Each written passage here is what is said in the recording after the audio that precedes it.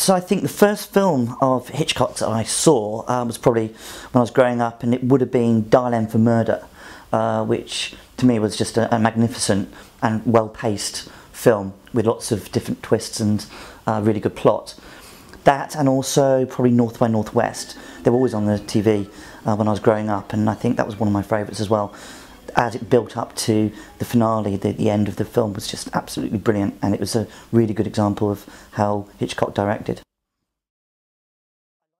He's without doubt one of the best directors that there's ever been in the film industry, and you can tell immediately that it's got his stamp, and the way they're paced and the way they're always thrilling and enjoyable.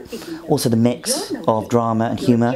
I like particularly the fact that you always try to find out where he is in the films. You know, there's a little bit of cameo of Hitchcock in every single film. So he always keeps you guessing, and as I said, there are lots of twists and lots of plot developments.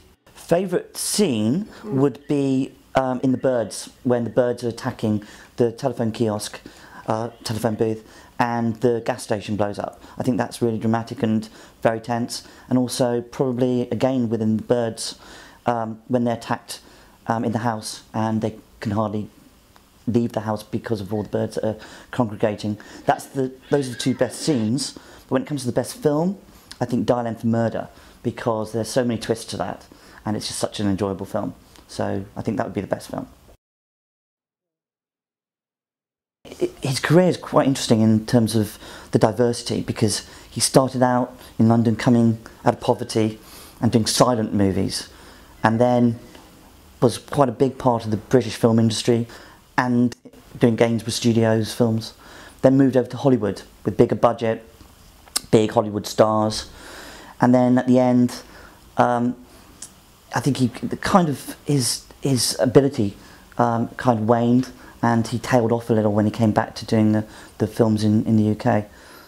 I think Hitchcock certainly had an influence on other directors. One example is in Jaws, when the Schneider character sees the child being attacked for the first time by a shark, and the dolly zoom goes in and out, and it's very similar to what Hitchcock did in Vertigo, when James Stewart goes up the stairs, and again a dolly zoom shot. So I think that's just one example of how Hitchcock influences current and modern directors.